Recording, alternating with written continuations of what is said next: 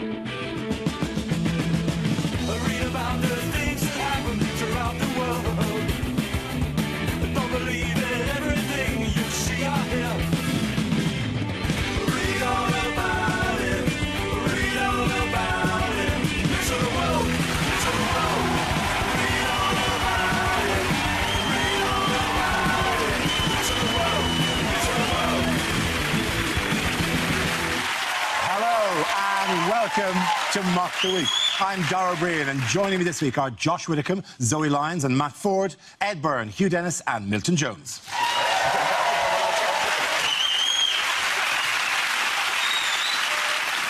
We start with a round call. If this is the answer, what is the question? On the board are 6 categories. Matt, which category would you like?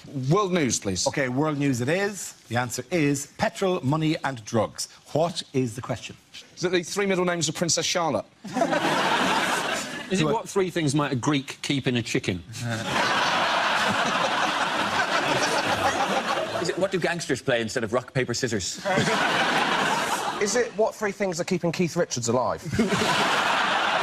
Is it what in the Sound of Music are the Von Trapp family's real favourite things? What are the 3 characters called on a packet of Colombian Rice Krispies? Is it what 3 things are we being paid in this evening? All together in one big bucket. Yeah. What will the motto be for the Qatar World Cup? Is it complete the song? Hugh Pew, Barney McGrew. That's scanned. That probably scanned very, very A well. much better song, wouldn't it? It would have been very good. What are the 3 main aisles in a Bolivian Waitrose? Do they know the correct answer? You know that tattoo you got that you think says peace, love and harmony?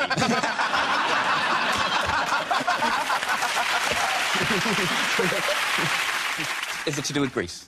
It is to do with Greece? Is it what 3 things that they wore in Greece are about to run out of? Ah, very good. Thank you very much, Ed Byrne. That's excellent.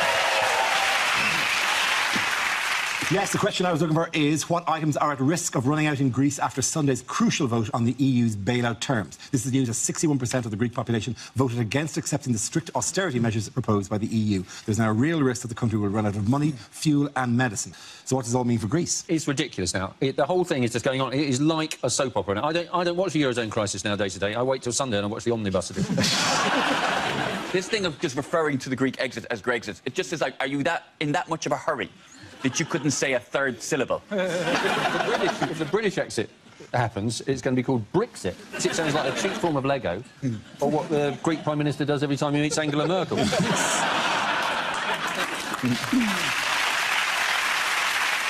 I don't get this thing that you can... I didn't know that you could reject banks' demands. If I'd known that, my whole life would have been different. If I'd been able to go to the bank and go, well, I do owe you 10 grand, but I really like my lifestyle. It could be, but it could be a mis-selling scandal, doesn't it? Because as far as I'm aware, Greece was never made to sign that box and said your home is at risk if you do not keep up the repayments. You think they're waiting for the PPI? Yeah, I think the they'll 400 quid of PPI. Yeah. That's the one thing that'll bail them out of this time. Apparently the Greek government have admitted that living in their past is their Achilles heel. No one was expecting that reaction, No. Oxy, they went. Oxy to that. I think it's definitely a case that if they want to bail out, they get bail themselves out, like whatever. They really just have to invoke copyright law on all the stuff they invented some time ago now, right? But that they definitely invented, like democracy, triangles and gays. And if they... No. Philosophy as well. The birthplace of philosophy, isn't it? Or was it? Yes. Oh, you Who know, knows? well... I think that there is a professional philosopher at home going, that's not what philosophy is. It's not just going, or is it? I think there's a lot of opportunities in Greece, actually. I'm going to start a band called Cash Machine, because people will be queuing around the block. But we've been told if we go on holiday to Greece that we should take lots and lots of money with us. Yes. To rub it in? I think it's to pay your kidnappers. I think there's a ploy behind telling tourists to bring as much cash with them as they possibly can, because they know there'll be a load of overweight, old British tourists there with massive bum bags of cash around the front. They're basically just sitting human ATM machines. That's all they are. The muggers line up behind the tourists. Was one of them goes, no, €60 each. Yeah. There is a limit for mugging these people. That's it. Someone started a crowdfunding for Greece, and it's got less than the Crystal Maze. Oh, God. Because people would prefer to go to the Aztec zone than Athens. That's a fact. Currency is If I actually said worth to you, I can take you to the Aztec zone or Athens, you'd be in there like a I whippet would, doll, yeah. I would You'd be shooting a choose- sandbag with a I would bamboo. choose a mind puzzle. I am already wondering which little square I'm going to go into. Yeah, yes. What I love They're is like that- a whippet. I'm sorry, I've known him for a long time. Dara has never done anything like a whippet. particularly hard. You've never seen them shit in a park. I think you'll Look, find. I am not. And he does it like a Great Dane. The way he locks eyes with you when he's doing it. This is for you. This is for you, Byrne. I'm glad we've dealt with Greece. Yeah. Has anybody noticed Dara's eye, by the way? Is it off-putting? Do you think the people at home will be concerned? What has happened? I do. It's just a little style. Yeah, I got infected. So Is that really it? No, it's a. Has Brian Cox been beating you again? Look into the telescope. He said, "Look hard into the telescope." And he bruised my eye, ramming it in. Shit. Go on. Ah, that hurt you. That's my good eye, Brian. That's my good eye. It's just trying to turn you into Patrick Moore.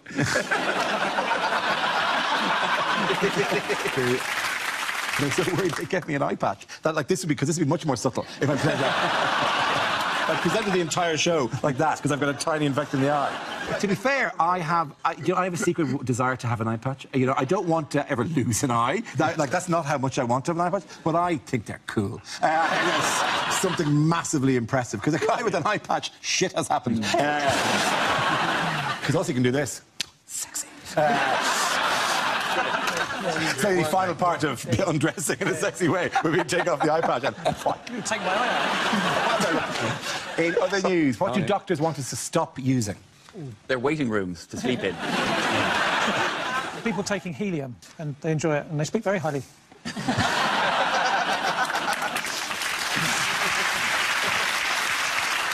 Bizarrely, that's correct. Which is...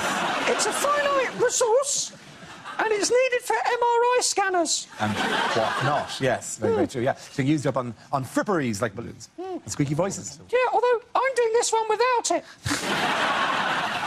There was a worry that instead of helium then in balloons, they will instead start using nitrous oxide in balloons. But nitrous oxide is laughing gas. So then that's the worry that the kids will be able to get high on their balloons if we end up having to do party balloons with nitrous oxide. But if you're worried about kids getting high on nitrous oxide balloons, you can surely get high on a helium balloon just by holding on to it. I was doing a gig at a festival, I think it was, and you could hear when people are taking nitrous, like you can hear it because there's an audible because they do it into a balloon and into their mouth to give themselves a giggle, and people were doing it at my gig. Kind of it's a cruel heckle, isn't it? It's like, okay, I'm going to need something to get me through this. Is there enough people that you deliver one of your trademark jokes and the crowd will go... Is that not the sound? I only found out those little canisters that they suck it from are called whippets. Whippet, the little canisters of nitrous That's oxide. right, yeah, Yeah, they're they're called called whippets. Somebody said to me, the kids are sucking whippets in the park. And I was like, oh, my God, do I need to call the RSPCA? By the way, how do scientists now think the universe will end? Oh, well, spoiler alert.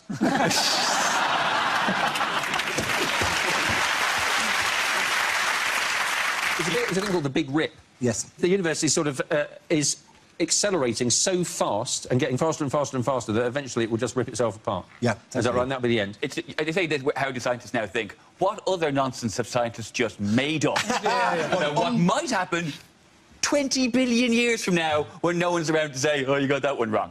It's just nonsense that his mate Brian natters on about to keep himself siphoning BBC funds into his big fat bank account. That's anyway, it's all horseshit. Me and Brian on the astronomy gravy train with all those millionaires. Yeah. Making a rain. Look at the Big Bang now, bitches. What will happen, though? I mean, they're saying this might happen in 22 billion years, but you can guarantee it'll be the day that the Greeks do pay back the last cent. Finally. And 10 cents.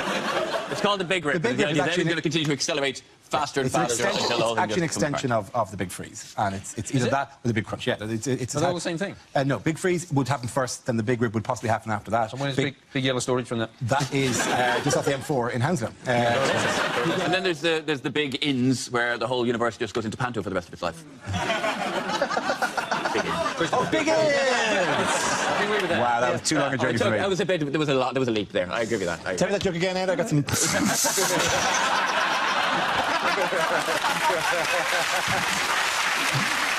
Oh, no. Fine. Now they're going to have to broadcast my bad joke for your good joke. That's the worst thing that can happen to a comedian. You pick on Brian Cox, you pick on me, right? That's the way this works, my friend. At the end of that round, the points go to Matt, Zoe and Josh. Now we play a round called Grease Frightening. This game involves Zoe and Milton, so if you could make your way to the performance area, please.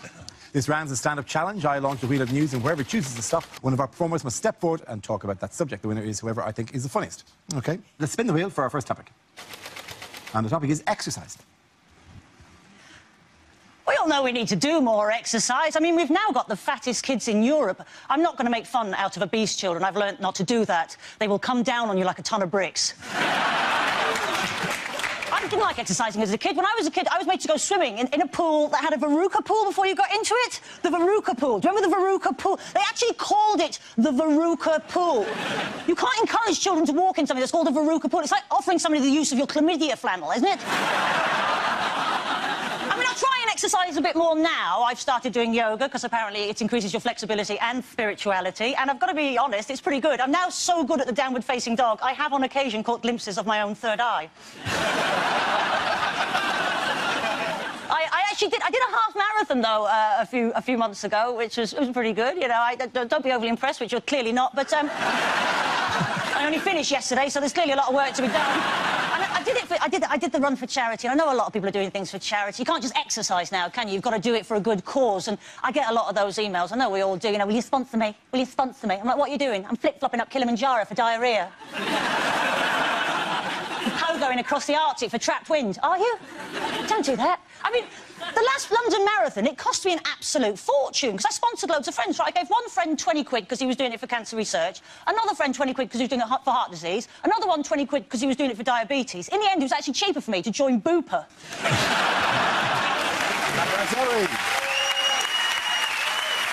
OK, that leaves us with Milton. Let's see what you've been left with. Let's spin the wheel. And the subject is work.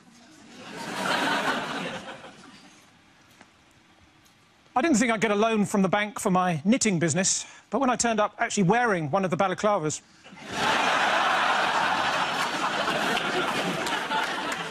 I used to be a weatherman. In fact, does anyone want to buy a broken barometer?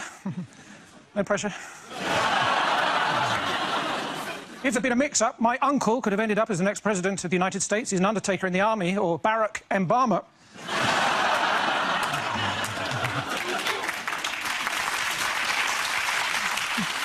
Soldiers, of course, very emotionally repressed. Sometimes you see one of them go into the middle of a parade ground and shout, "Attention!" What he needs is a hug. Well, that's what I thought. My dad, he was a soldier, so, of course, as a family, we're always moving around a lot, because he used to use us for target practice. 6 hours I had to wait in the other day for the electrician until he opened the cupboard under the stairs and I was able to leap out at him. I remember when I was a policeman, I was asked to seal off an area and I went... Arr! That's all right, thank you. Thank you very much. Well done. Pointer for Milton Jones. Come on, Matt.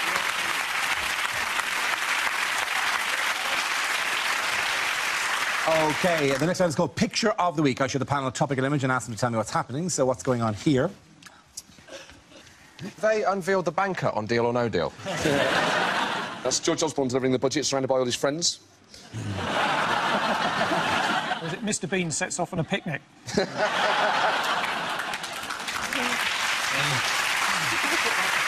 Is the caption quite simply, Osborne's trousers too short? Or is he delighted that the front door doubles as a pause button? Is it George Osborne with his budget box and he's delivering the budget this week? Yes, he is. Thank you very much, Josh. I think he should, because it is like the box from Deal or No Deal. I think it would be a lot more exciting if he did the budget like that. Say, goes to the opposition leader, I'm going to cut 2 billion in disability benefit. Or you can have the cut that is in this box.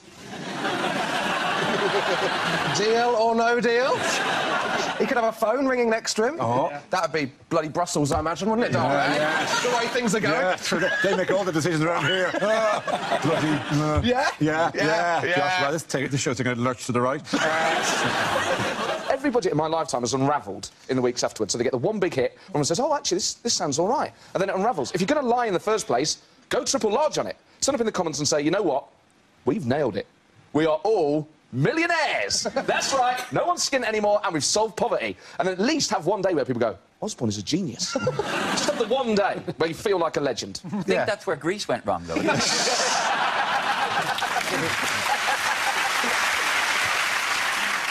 In sporting news, who has been causing upset at this year's Wimbledon? Oh, was that naughty little Australian man? There was a naughty little Australian man, yes, there was. Yes. Rolf Harris. No, he's not. That would be genuinely disturbing. Wicka, wicka. You can hear him coming now. He's already been caught in the net. Look, there've been a load of Aussie fanatical fans in the stands who've been making loads of noise. And according to that picture, Boris Johnson has just joined the as well. The big question about them is how do they get so many tickets? It's impossible, isn't it? They're all working the bar, and that's their break. But they support Nick Kyrgios, don't they? So they're called the Fanatics, aren't they?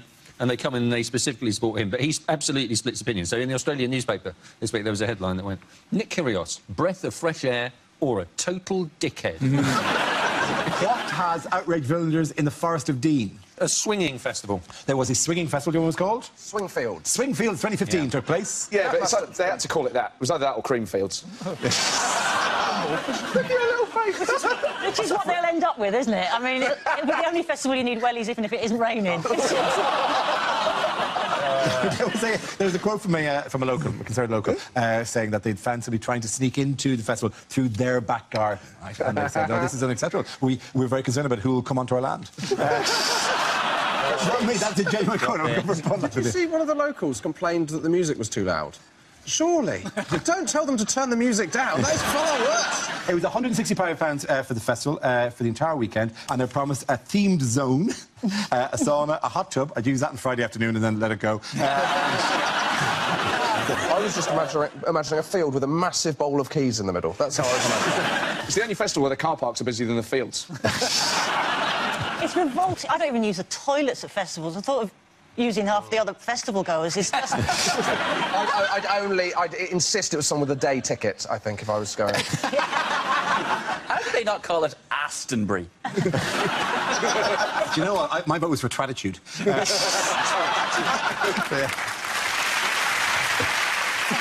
And in fact, the most popular queue was for the pulled pork stand. Oh, my God. Oh, thank you very much. Thank you very much.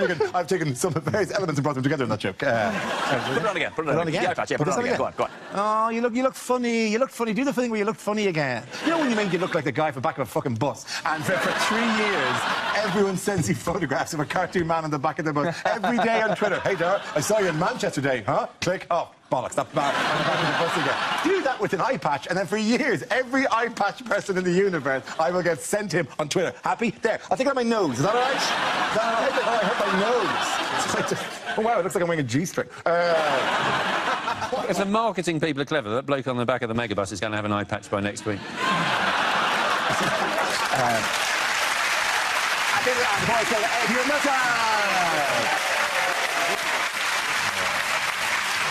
Now we come to scenes we'd like to see. So if everyone can make their way over to the performance area, I'll read out this week's topics and then we'll see what our panelists can come up with. OK, here we go. The first subject is unlikely things for a sports commentator to say. Embarrassing, humiliating, bringing shame on the sport. Welcome to Wimbledon Today with me, Claire Balding.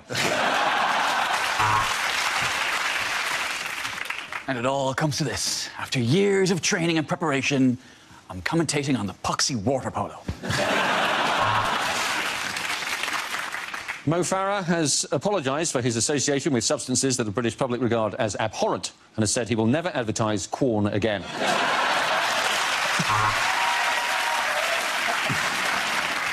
Welcome back to the golf, where Tiger Woods apparently travels with 2 inflatable sex dolls now in case he gets a hole-in-one. And he's found a chocolate biscuit down the back of the sofa, but he's not going to celebrate because it's his old club. And he's resting 2 balls on the cushion now, which is why he won't be allowed back into ICANN. And he pops the cork and he's spraying everyone with champagne. Welcome to the first Conservative budget since 1996. Here we are at the Crucible, all burning to death!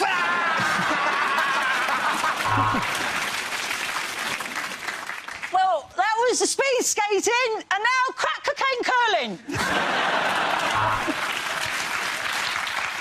The American and the Russian are out in front, and here comes the Finn. Yes, they're going to swim a lot faster now. The shark is chasing them. And so they've brought up a curtain around the horse that fell earlier, but no, we've got good news. He's moved to a farm in the countryside. Well, here we are at the Rugby League. It's tough, men. It's better than rugby union, and at the same time, ever so slightly more gay.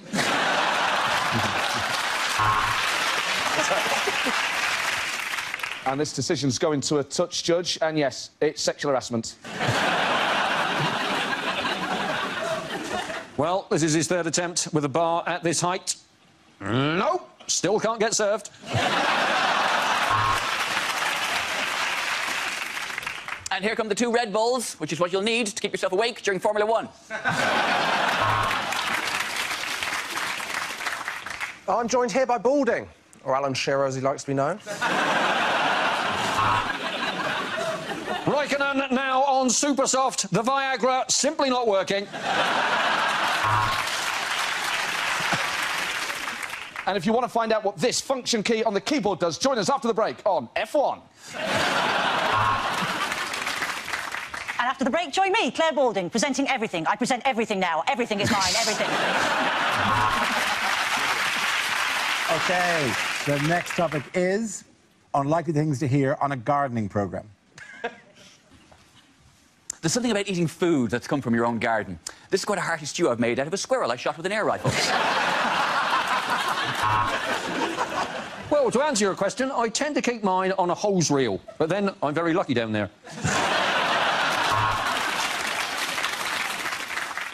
These pine trees smell suspiciously of air freshener.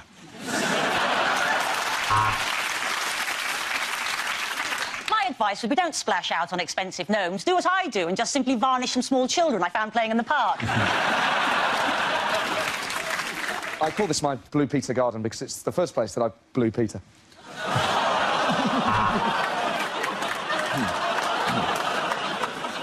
Remember, the trick is to get your pitchfork right through it before you take it and throw it back over the fence. Well, we've had a letter from Mrs. Smith of Epsom who's asked us to identify something that she has found in her garden. Well, Mrs. Smith, that's a dog turd.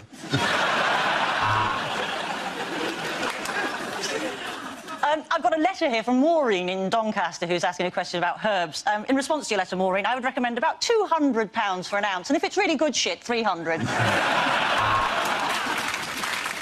Well, that is the wheelbarrow, and tomorrow I'll show you another sexual position.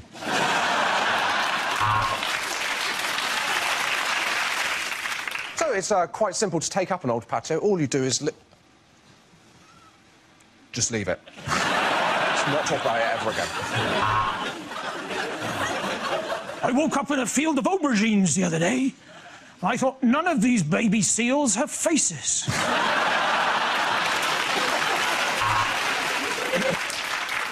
Right, welcome to the UKIP garden. Sod the lawns, let's concentrate on them borders. So you could use a lawnmower or a strimmer, although I would recommend waxing. Take the shovel, force it right down like that. Save your fortune in vet's fees having it put down professionally.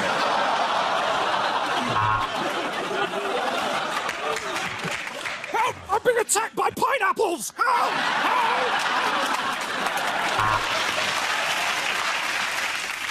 I like to plant my herbs in alphabetical order. People say to me, how do you find the time? I said, it's there next to the sage. At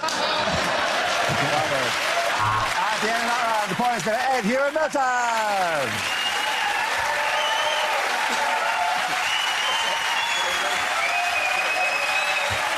And that's the end of the show. This week's winners are Josh Widdicombe, Zoe Lyons and Matt Ford. Commiserations to Ed Byrne, Hugh Dennis and Mifflin Jones. Thank you for watching. I'm Darrell Breen. Good night.